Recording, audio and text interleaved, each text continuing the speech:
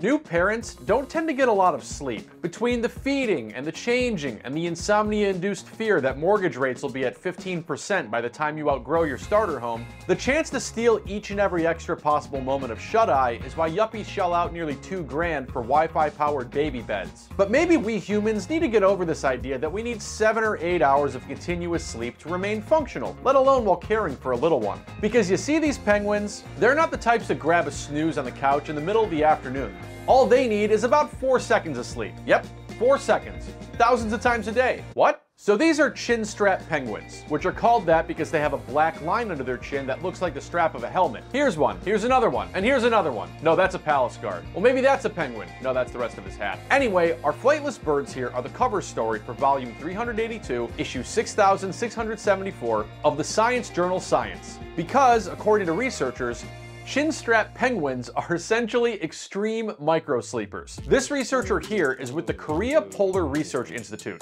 and he says here in Korean that humans have a fragmented understanding of sleep periods, and wild animals have evolved to develop sleep patterns to help them survive extreme conditions, and that there are some animal sleeping patterns that are completely different than human sleeping patterns. The scientists from this study observed a bunch of chinstrap penguins during breeding season in Antarctica. That's one way to stay hot in a frigid climate. And in their crowded little penguin colony, the penguins had to work around the clock to protect their little penguin chicks from predators and such. And that researcher from before got the idea to study these guys when he noticed out in the field that breeding penguins blink their eyes frequently, and it also seemed like they never got any sleep.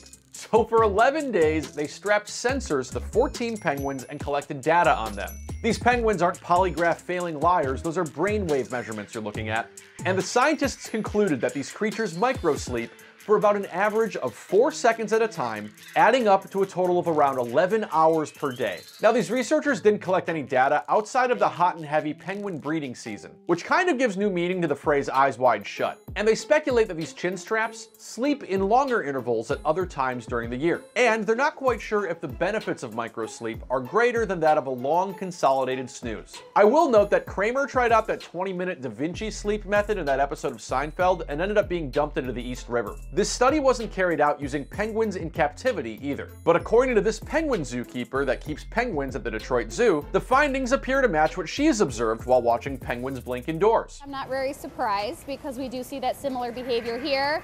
They're very active first thing in the morning when the lights come on, and then you'll see them after they eat, they'll kind of take a series of naps, or they'll just be a little more sedentary in their location, whether it's on land or in the water. The smaller species of penguins, like the chinstraps and the other ones that we have here, will either sleep standing up with their head tucked underneath their flipper, or they'll actually lay down. We typically see them lay down when they're starting to take a longer nap, but mostly during the day, their short naps, they're standing up. Chinstrap penguins aren't the only creatures with interesting sleep habits either. While flying, scientists say frigate birds can stay in the air for weeks at a time by sleeping in 10-second bursts. And northern elephant seals can sleep for 10 minutes at a time while doing deep dives. Now, I wish I could do that while stuck in a YouTube rabbit hole, but the Cleveland Clinic notes that in humans, microsleep periods can last up to 30 seconds, but we don't always notice when they're happening. So yeah, you think she's into you or in the middle of a nap?